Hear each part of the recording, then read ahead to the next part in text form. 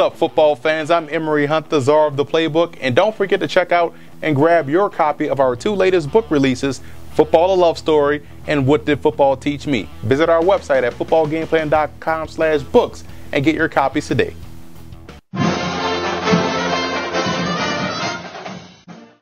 I enjoy when these two teams get together because they play some really good games. Lenoir-Rhyne opens up with 4 straight road games, and the good news is that they have what travels very well, a running game and a defense. The Bears' option attack is a nightmare to prepare for, and they return 6 starters on a defense that should be once again strong up front.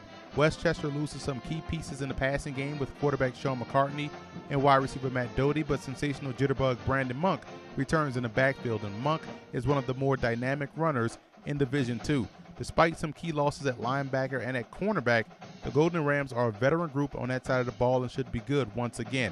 I like Lenoir-Rhyne in this ball game. Their ability to shrink a ball game with their option attack, I believe, will put a lot of pressure on a young Westchester offense to maximize each possession. I do think at some point they can. I don't think in this game it'll happen.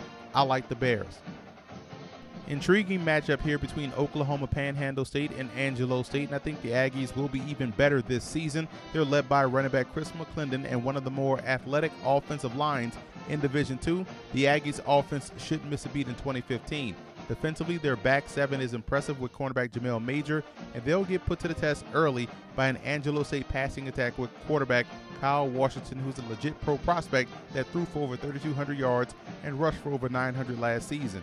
Defensively, Clayton Calicut is a versatile defensive lineman with the ability to drop back in coverage. Now, the question will be if they can eliminate the big play that plagued them all last season. I think they can. I like Angelo State in this one. And finally, the best game of week 1 is between Minnesota Duluth, who's ranked 3rd in the nation, and top-ranked Minnesota State. The Bulldogs were one of the most dominant teams in Division II last year. Their offense averaged 40 points a game, and defensively they held opponents to 21 points a game and also smothered them in the red zone.